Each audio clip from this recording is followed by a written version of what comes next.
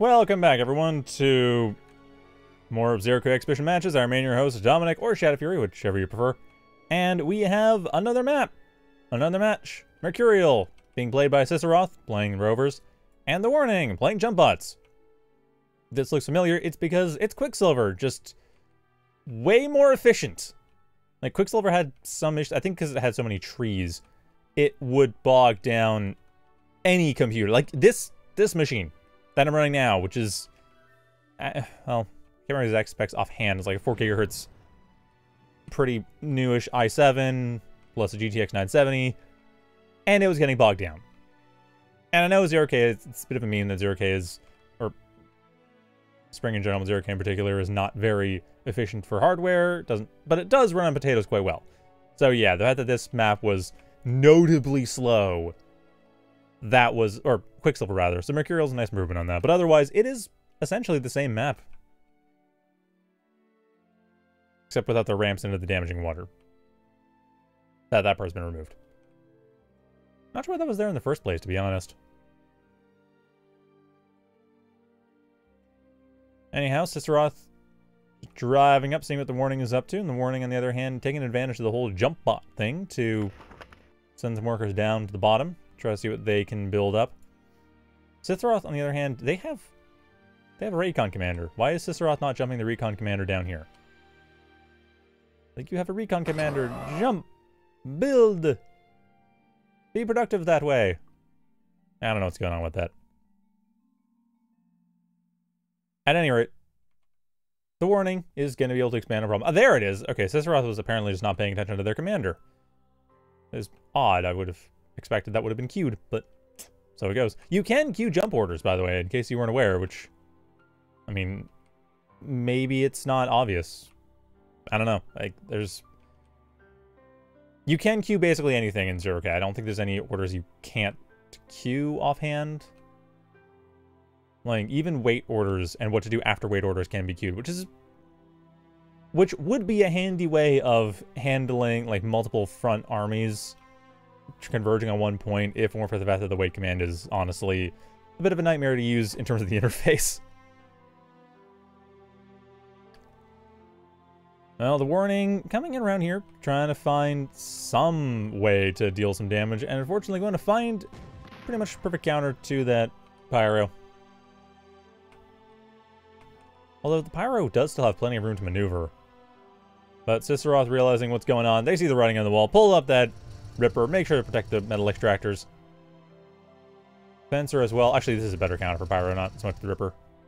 Ripper has the damage, but the Fencer can actually hit the Pyro as the Pyro is doing shenanigans. And shenanigans there shall be, because the Pyro's got his jump back. I'm assuming they're going to jump in. There it is, yep. There's TheWarning going for the jump in, and that is never a good choice. Well, no, not never. If you're absolutely certain that your brace of Pyros, your wing of Pyros, I don't know. Your squad of Pyros, that's the word I'm looking for. Make sure, if your squad of Pyros works, yeah.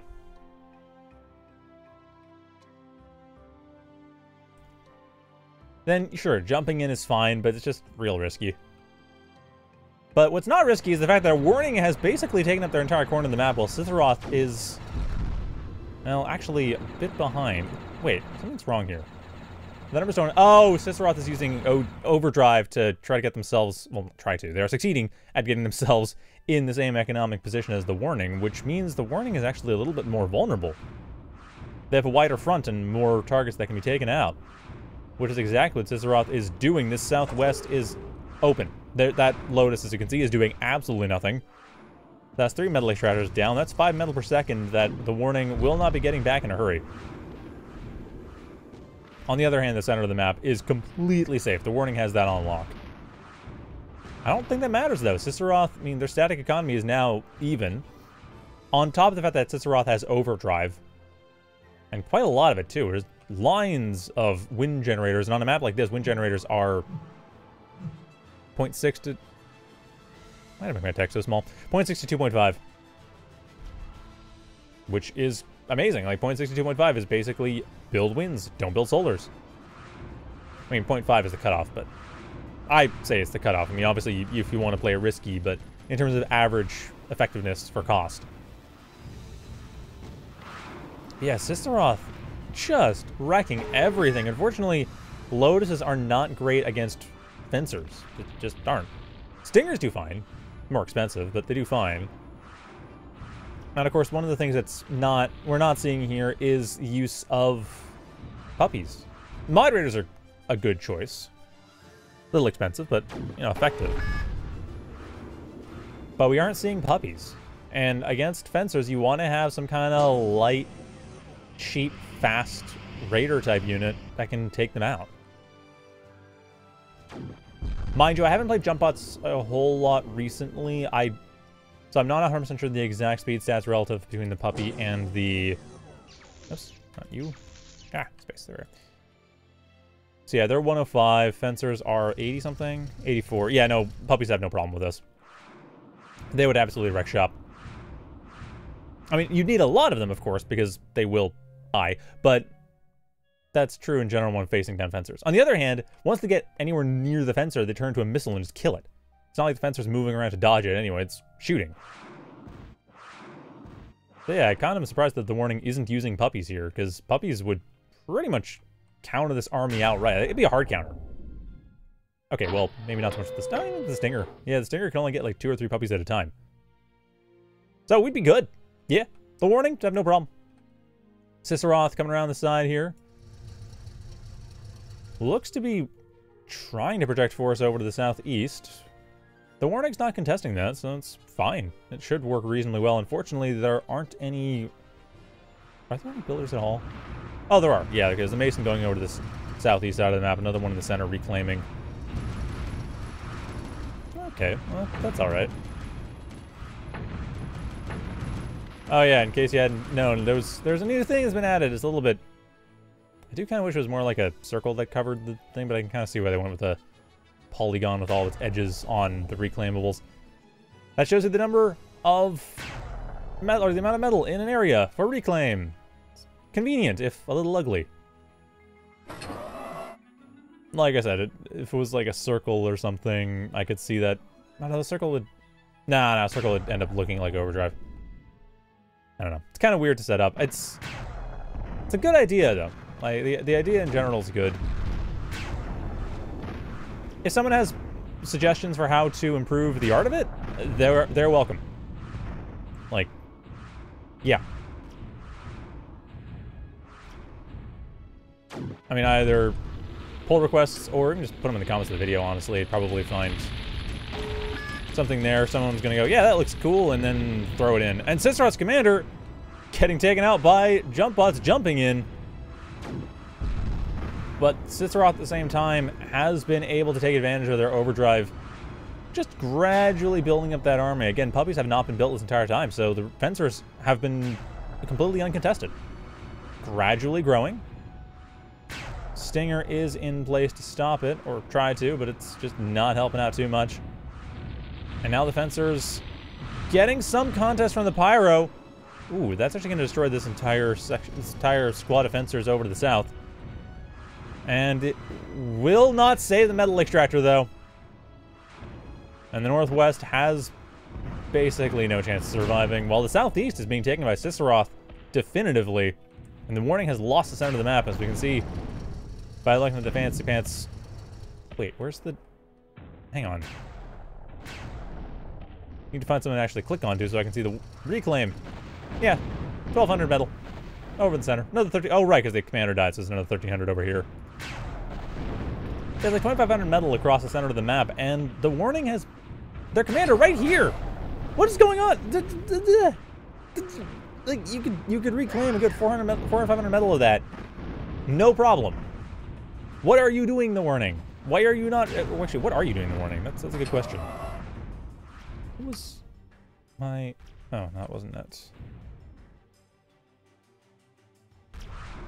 What are you doing, TheWarning? Oh, you're looking at this. Okay, fair enough.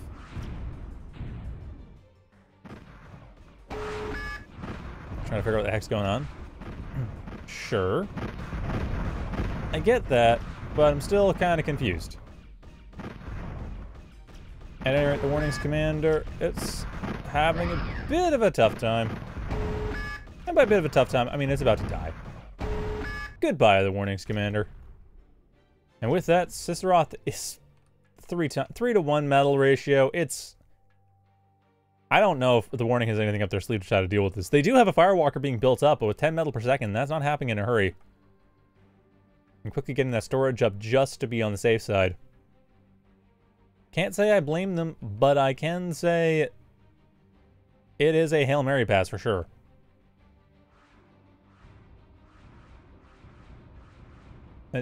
Why are...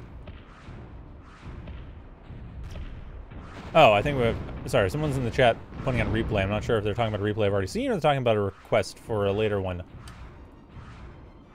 No, it's a request for a later one. Well, I might do it afterwards, sure.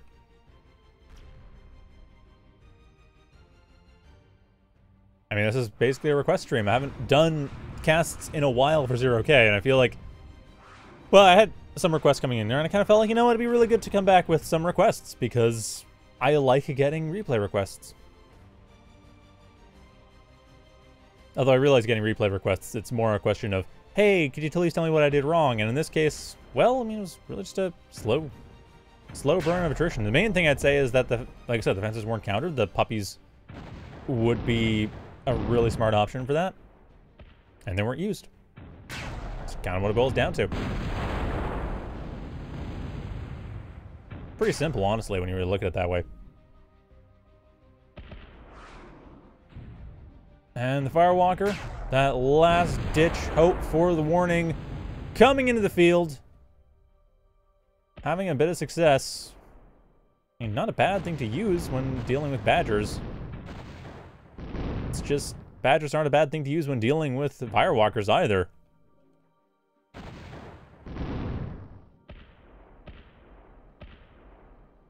Well, it's the best they can do. A Firewalker coming in here trying its best, doing some damage.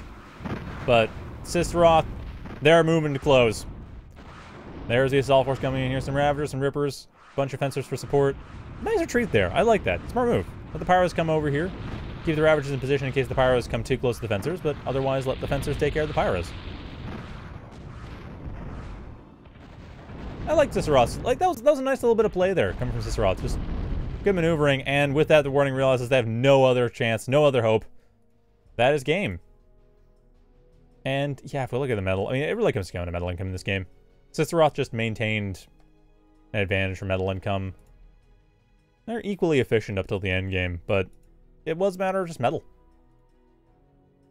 Sisaroth had the overdrive that worked for them when the income was about a little bit on the decline for their side, and after that it was just, well, like I said, they opened up this southwest side. There was no defense. There were no defenses there for Fencers. There was nothing to stop skirmishers from coming in here and wiping out the southwest corner. And that's 5 metal per second. That is a lot. That was like a fifth of the Warning's economy at that point.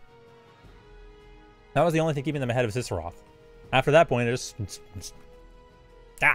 just snowballed into Sisaroth winning. I don't normally stutter. That was weird. Anyhow, it just snowballed into Sisaroth winning, gradually getting larger and larger economic advantages until they finally took the game. And of course, the Warning never really countered the Fencers properly. Again, either puppies, or if you don't really like the suicide units, I think moderators will work okay. They have a lot of range.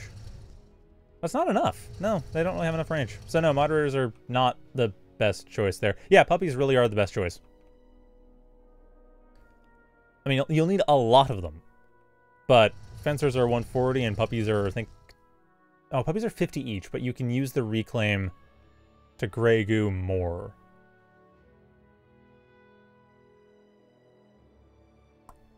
Actually, that's a fair point. I feel like some math needs to be done. I'm kind of wondering if there's a bit of a matchup imbalance between Jumpbots and Rovers. Well, that is for another day. For now, we will be moving on to third match. There's Magman versus TheWarning.